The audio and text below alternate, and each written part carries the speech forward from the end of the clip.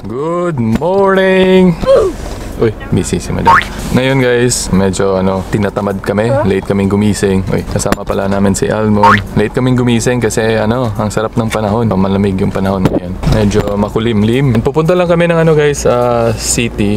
Bibili kami ng bread. 11 o'clock na pala ng umaga ngayon. Nag-order si China. Oh, I see. Sorry, because I just saw it on the website. So yeah, just a cappuccino then and a latte.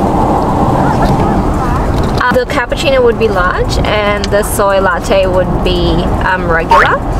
And can we have a chocolate croissant as well as an almond croissant? What fruit Danish do you have now? Panda.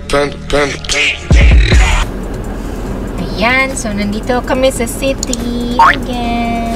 Gloomy day ngayon. Pero kung ako yung papipiliin, ito yung weather na gustong-gusto ko talaga. Pero ako gustong-gusto ko to. Ito yung mga times na gusto kong lumabas. Pansin mo? Ayan, lapit tayo sa pupuntahan natin. Dito kami nag-order guys kasi si China nag-crave siya ng croissant kung ano yung o-orderan namin ngayon. And halos lahat ng pagkain na kinikrave niya is malayo sa amin. Halos lahat nandito. Ay nako. Pero sige na lang, pagbigyan na lang natin yung birthday girl month. Birthday girl month. Doon lang kami kakain sa park. Maghanap lang kami ng pwesto na nagtatampo na yan siya sa amin. Ilang days na kasi hindi nakalabas. Ilang days na siyang hindi nakapark. Pag ganyan guys, hindi nakapark si Almon. Kampuhin. Gustong-gusto namin yung Sonoma. Ang nag-introduce sa amin yan si Claire and Charles kasi mahilig din sila sa pagkain. In general. Actually, kami lahat yung group of friends namin mahilig sa pagkain in general. Ayoko na kasi na magluto ng breakfast and everything. Actually, wala pa kaming ligo. Woke up like this! Wala naman titingin. Lockdown. Slight pambahay. Di ba, Amon? Slight pambahay lang. Gising lang. So sad kasi... Destination is on the left. Ayan na. Nandun. Yan yung Sonoma. That's where we're getting our food and coffee. Gustong-gusto ko ang araw ngayon. I wanna chill. Okay, I'll be back. Yan. Okay, pick up ko lang guys. Ayun yan, dalhin yung camera. Nashy siya. Nashy siya. Paki-encourage siya minsan na yan, okay lang. May linya pa, may pila. Tayo na lang natin si Dong, no? Actually, guys, itong area na to, it's very lively and maraming tao, especially paggabi, weekends, Fridays, mga ganyan. But even mornings, ang dito, kasi ang daming offices dito, mga cafes dito, talagang bustling, no? Ang Australians kasi mahilig talaga mag-coffee. And isa sa favorite ko na restaurants, nasa loob niyan. So, yung may yellow na building na nakikita nyo, may pathway dyan. For more than a year, no, sobrang lucky namin kasi hindi namin kinailangan mag-mask, ang dami namin pwedeng gawin and talagang free kami magkipagkita sa friends and everyone. Ngayon lang talaga. Kaya medyo shook pa kami. Minsan nga, nakakalimutan pa namin magdala ng mask kaya nag-order na ako ng maraming mask. Ay, ayan na. Gusto niya pa akong ipadala ng camera eh. Paano kung... Huwag kang magalit. Okay. So, na-justify niya kung bakit hindi siya nagdala ng camera. Annyeong! Wait, Almond! So, ito na guys. So, we only paid for... 28. 21. Huh? 28. Ba't naging 28? 21?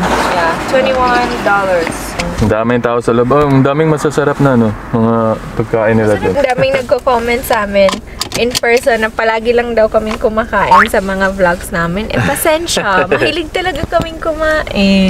So, let us know kung ayaw nyo nang makita na kumakain kami. Iinom na. Iinom na lang kami. Charot. Joke. Ang ganda talaga ng weather. I'm so loving it. Parang ganito yung weather, guys, nung nag-South Africa kami. No? Kaya ang saya-saya ko noon. Willing and able talaga akong lumabas.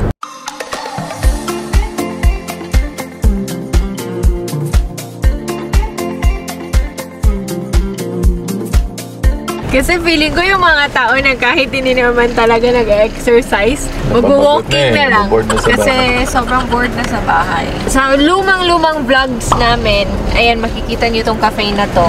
Nag-order kami dito minsan.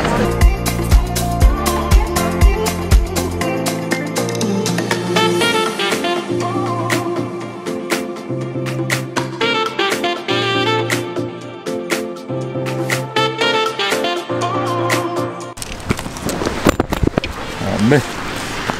So yan guys, dito na kami papesto. So, dala lang kami ng blanket. Ay. Aray ko. Kaya minsan guys, sinasabi kong wag nang isama si Almond. Si Almond kasi once may makatch yung ng attention niya, wala na. Di mo na mag-change ang mind niya. Wala sana kaming planong lumabas ngayon. I mean, lumabas sa car. Wala nga akong medyas, kaya hindi ko matanggal-tanggal yung boots ko. Yan, dito na may makain. Ang gulo ni Almond guys, ang gulo. Yan. Oy! Something blueberry, something. Yan yung almond croissant and yung chocolate croissant. And meron din nagpipiknik dun guys. So. Yan, dito na area guys, pwedeng mag-jogging, mag-biking. Maluwag to siya na lugar. Paikot ng lake. Ito yung spanakopita croissant. Okay. Not yours! Ha? Daddy mo na. Let's eat! Ang hirap with almond. Ang hirap. Okay. Ang dumi na aming blanket. Featuring puwet ni Almond. Dito pala na lugar guys, ano siya? Dog-friendly. Puwet ni Almond, no? Almond! Stop showing them your puwet. Girl. I'll try yung... Nakalimutan ko yung pangalan guys. Basta blueberry and lemon something siya. This season guys, yung mga puno is wala pa siyang mga leaves or mga dahon. Siguro after 3 weeks. Sarap. Merong event na dito sa Canberra annually dahil nga sa pandemic, so na-cancel. Floryard Flower Festival. So para siyang isang buong park na puro flowers. And 2 years na na-cancel yung dito, Floryard, dahil sa pandemic. At may dalawang places where you can see the flowers during spring, no? Yung first is yung Floryard, yung nandito nga lang. And talagang dinadayo yan siya ng mga people from all over Australia. Pinupuntahan talaga dito. Kaya sobrang busy dito pag Florian. Next one is, tawag nila is Tulip Top Gardens. Madadaanan siya kung papuntang Sydney. Ewan ko kung ACT pa ba yun. Basta medyo away siya dito sa Canberra. Kung ako papipiliin, mas preferred ko yung Tulip Top Gardens. Hopefully, no? Next na spring, sana okay na. And then we'll be able to show you guys kung ano yung hitsura ng Tulip Top Gardens and ng Floryard. 7 or 8 years namin dito sa Canberra. Twice lang tayo nakapag-Floryard, no? Twice lang kami nakapag-Floryard. Actually, masaya ako sa lockdown. Hindi naman masaya na happy. Woohoo! Grabing laway. Nagustuhan ko kasi palagi kasi kaming busy ni Vlogger Dong sa other activities namin with other people. Parang nakapag-time tayo na tayo lang, no? Na kami lang dalawa. Second is savings. Kasi pag nakita niyo naman sa previous videos, mahilig kaming kumain. So ngayon, hindi na masyado. Nagluluto na lang sa bahay. Ayan, natapon ni Almond yung coffee. Ako na lang daw mag-continue. Parang vlog ko na talaga to. Hindi nakikita niyo ba ako? Parang against the light. Yun nga, second one is savings. Third is, kasi hindi kami masyadong busy. Although, palagi naman talaga kaming nagko-call sa families namin, no? Parang mas more ngayon.